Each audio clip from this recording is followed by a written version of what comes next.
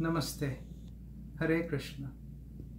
In this particular video, I'll be talking about yoga of meditation, which essentially is chapter 6 of Bhagavat Gita.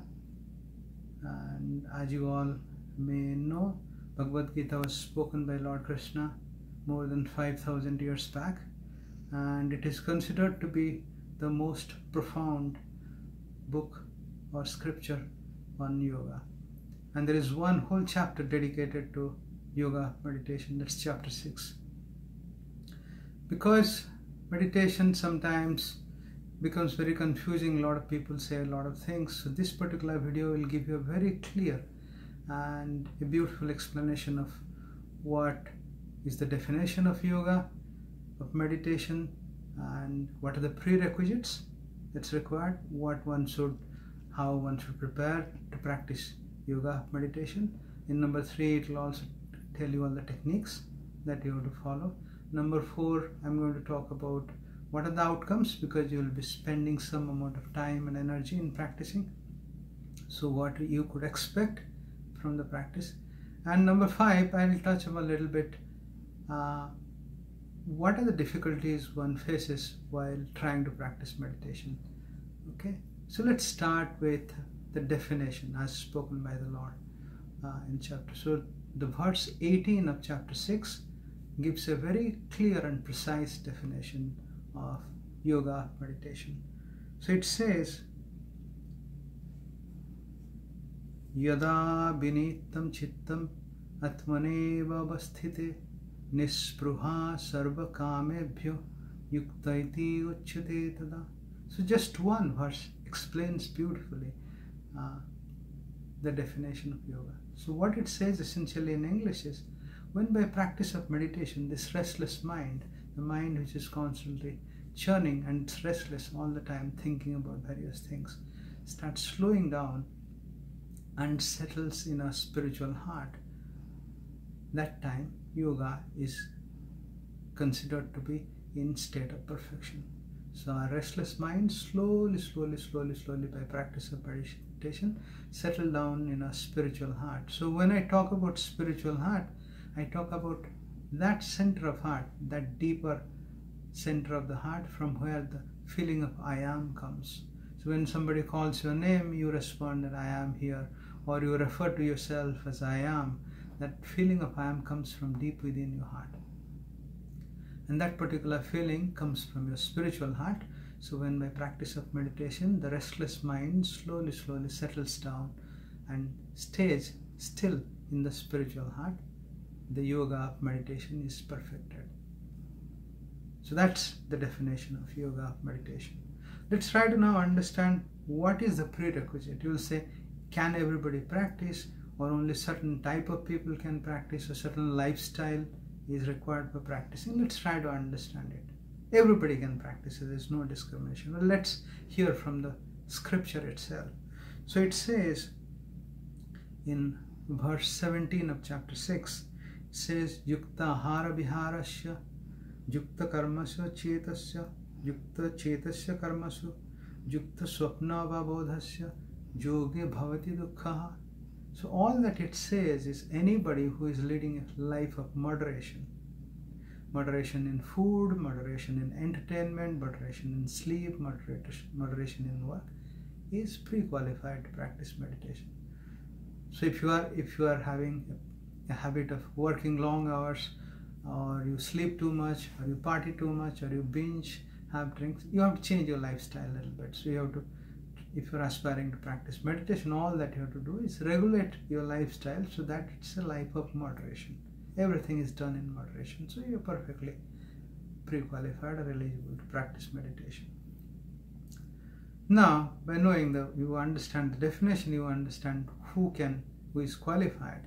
Now let's try to understand the technique. This is the critical part. And you will be surprised to know that the technique is so simple. And Lord provides the technique in just 3 verses. Here the Master says, just in 3 verses, all the techniques that you need to know to practice meditation. And first I'll explain in Sanskrit, and then I'll tell it in English.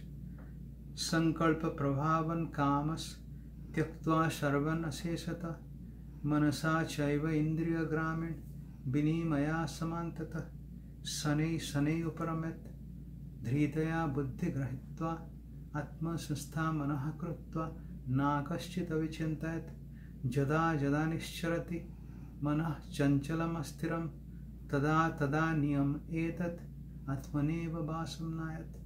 So these are three verses. Verse 24, 25 and 26 of Bhagavad Gita chapter 6 explains the entire technique. Now what does it really says is very simple. All that it says that your mind is constantly restless and it runs after sensory objects. So all that you have to do is withdraw your mind from the sensory objects and all thoughts and try to focus it on the spiritual heart, from where the feeling of I am comes. That's all you have to do. And if the mind runs away to worldly objects, it starts thinking about home, anything else, your work, other stuff, just bring it back to your spiritual heart, from where the feeling of I am comes. So the practice is very simple. Try to focus your mind on your spiritual heart, from where the I am comes. Because mind by nature is restless, it's not going to stay there when you start practicing. It might stay there for a few seconds, then it will run away. You just try to bring it back. So the mind going away and you bringing it back is the practice. So every time mind runs away to various things, your work, your family, your home, entertainment, various kinds of stuff, just bring it back. So that's the practice. So practice is very simple. The technique is very simple. All that is required is practice. Now you will say that I'll spend all this time and energy in practicing. What exactly I'm going to get out of it? What the outcome is going to be? And Lord provides very beautiful explanation what the outcome, what are you going to experience when you start practicing yoga for a period of time. So it gives in three verses, and 3 verses gives you the milestones, what you're going to experience. And the verses are 27, 28 and 29 of chapter 6. Prasanta manasam hiyenam yoginam sukhamuttamam upaiti santarajasam brahma bhutam makarmasam junjanam evam sadatmanam yogi bigata kalmasha sukhena brahma sansparsam attantam sukham ashnute sarva bhutastatmanam sarva bhutani chatmani ikhyate yoga yuktatma sarvatra samadarshina. So it provides the milestones that one is going to experience as one practices meditation. So the first thing that one experiences is a sense of peace. As the mind slows down, the restless nature of the mind will start going away and mind will start experiencing a level of peace. And with increasing practice, there will be sense of joy, feeling of joy will start arising from the heart. And this joy will turn into bliss, and ultimately there will be samadhi or enlightenment, whatever you call it. So this is the outcome. You're going to experience first peace. Your mind generally, most of the people experience a lot of restlessness in their mind, and that produces anxiety, depression, stress. All that is going to go away. You start experiencing peace, which is the most important thing. And then happiness, great sense of joy in your heart, and then bliss. Ultimately it's samadhi, enlightenment, oneness, nirvana, anything you can call it. Now I will say that if this is so simple, then why very few people practice it, or very people attend to samadhi, if it is that simple? The difficulty is really by the nature of the mind. Mind's basic nature is restlessness. It moves all the time. It's very stubborn, it's restless. It will focus on various worldly objects, but when it comes to focusing on your heart center, it will always run away. So Lord in chapter 6 verse 35 explains the difficulty that one faces.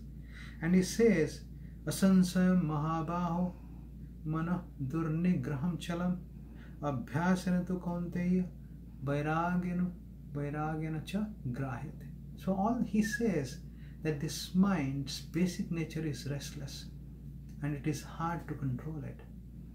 But by practice, it can be controlled. So all that is required is practice, just like anything else. Initially, when you start practicing, maybe in your heart center will stay for 3 seconds, it will run away. Then you bring it back. With practice, it will stay there for 5 seconds at a time, then 10 seconds, then 15, 20 seconds. So it'll start settling in your heart longer and longer period of time. And why the heart center is so important, in one of the verses of Bhagavad Gita, verse 61 of chapter 18, Lord says, Ishvara sarva bhutanam hrudyase arjuna tisthati. He says the Lord, or Atman, or Brahman, resides in the heart, spiritual heart of every being. So that is why heart center is very important for the meditators. So the focus has to be always at the heart center, where you get the feeling of I am, and just focusing on that.